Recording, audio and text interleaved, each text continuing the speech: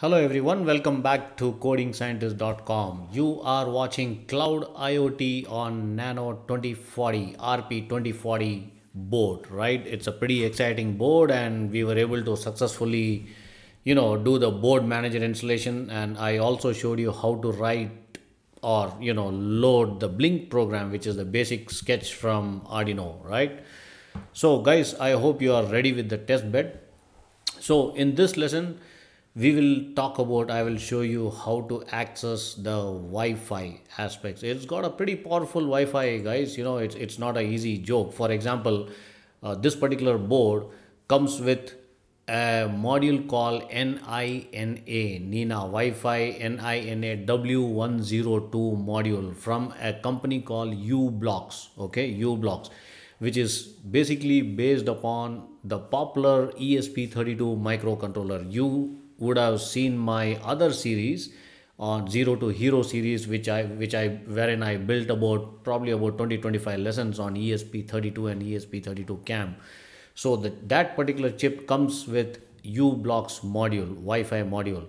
So it's a pretty powerful module which is inbuilt into RP2040 Connect board, right?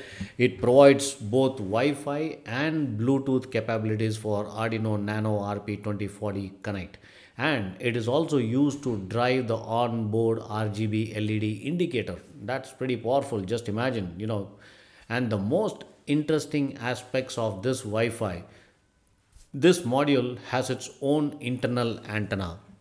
If you see this carefully, it's a very powerful antenna, guys. You need to understand these things. It's very important, right?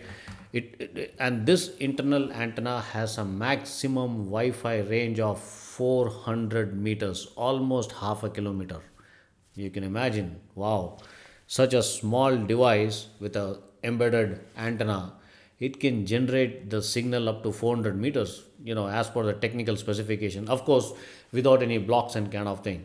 So you can imagine the power of what beautiful IoTs and IoT applications and robotics and AI applications you can build accessing through the web far away, almost half a kilometer away. It operates on 2.4 gigahertz band. It's again a powerful proposition. So you guys need to understand these technical aspects. It's very important. So let's move on and I will show you how to install that particular library and we will take it forward from there. It's very important to install those important libraries, right, to access the inbuilt Wi-Fi, or else there is no use. You just cannot access or you cannot use it at all. There is no point in having this board in hand and run basic programs. It doesn't help, right? So let's get into some advanced aspects, and I will just open up my IDE. Just give me a second. Right. All right, I hope you guys can see my IDE. Now let's go to tools. Okay, go to tools. Let me repeat again. Once you open the IDE, you need to go to tools, go to manage libraries. This particular button, manage libraries. If you click on that, within few seconds this window will open. On the bottom you can say updating list. So let it be open for a couple of seconds. For those of you who have seen my Arduino 33 BLE Sense series, that's another series which is there. Go ahead and take a look. That's the same kind of exercise we followed, right?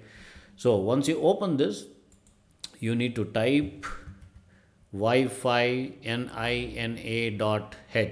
Okay, let me repeat this again. You need to type Wi-Fi NINA.h. This is the library we will be installing. Can you see this? This is the first one. On the top, enables network connection, local and internet with Arduino MKR 1010 board, Arduino UNO revision, Arduino 33 IoT. This library you can initiate servers, clients, and send receive UDP packet through Wi-Fi. Fantastic. The board can connect either to open encrypted networks through WPA, IP address assigned statistically. We can read further if you want. I strongly recommend you need to read all this library. Guys, it's a matter of skills. You need to build the skills, right? Click on that link. It'll route you to this. And to use the library, we need to put hash include spi.h serial port communication, and this is the library we are installing. So you can read about the firmware updates and stuff like that. There are a couple of examples. So go ahead and read.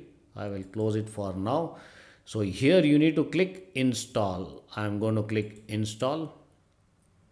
It's installing.